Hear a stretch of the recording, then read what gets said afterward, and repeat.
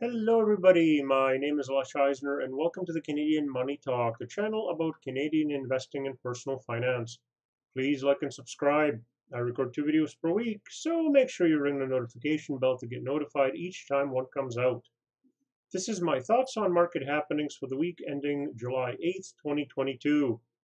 Looking at the indexes for the week, the TSX, the Russell 2000, S&P 500, NASDAQ, and Dow Jones were all up after a volatile but uptrending week. So good news. There were some reversals during some of the trading days, looking pretty volatile. Oil and gold were both down once again for the week. Ooh, not that great. Oil dropped below 100 per barrel, but recovered by the end of the week. So good news for us Canadians. On Friday, the U.S. unemployment rate for June came in at 3.6% as expected, which is considered full employment and will continue to prevent a serious recession. The U.S. weekly jobless claims rose up to 235,000, however. Canada's unemployment rate came in at a better than expected 4.9% rather than the expected 5.1%. So we're looking good in Canada. The great employment picture on both sides of the border is what's going to keep a recession away, or at least a recession that is felt by the population. Nobody feels the pinch if they have a job. The US Fed meeting minutes for June meeting show that the Fed wouldn't mind a mild recession to kill off inflation. Driving down inflation is a priority for both central banks. A 0.5% or 0.75% raise next meeting is expected from the US notes, and all will be data dependent.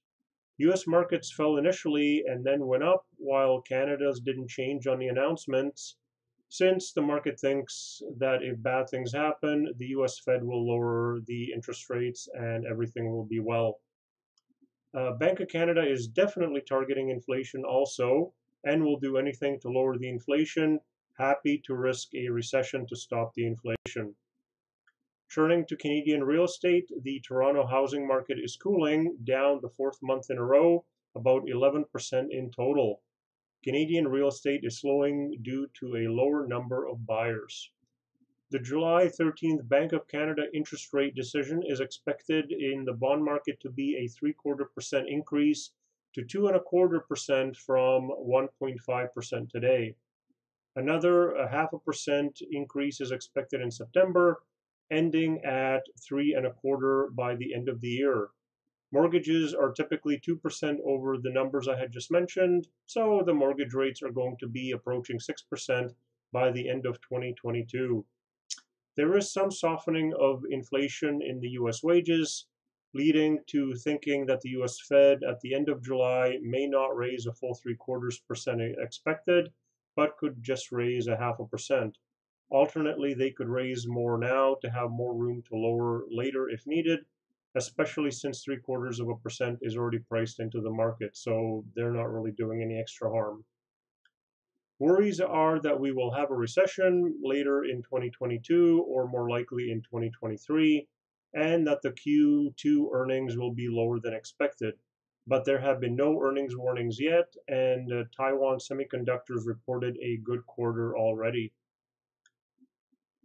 The US is considering removing some of the Trump era tariffs on China, so that's going to help both sides of that equation. And turning to Canadian oil, the Canadian oil companies are reportedly breaking even at $35 per barrel on the average.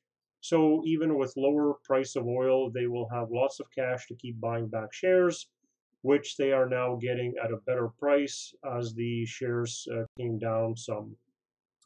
If there is a recession, oil will be affected through a demand slowdown. The lack of oil infrastructure and a lack of supply will still keep the price up as high as $140 per barrel, some experts say. The US may already be in a recession or a recessionary environment as a rise in layoffs and jobless claims is starting to occur. Some prices, such as discretionary purchases, would come down if there was a recession. Looking at next week, we have earnings. So Thursday is Taiwan Semiconductors, JP Morgan, and Morgan Stanley. Friday is United Health, Wells Fargo, BlackRock, and Citigroup as the earnings season gets going. Next week's economic events: on Wednesday, we have the US inflation data in CPI, and of course, we have the July 13th Bank of Canada interest rate decision, which is going to be a big one. If you have any requests on what you would like me to cover in future videos, please put that into the comment section. Please like, subscribe, ring the notification bell, and may you have a profitable day.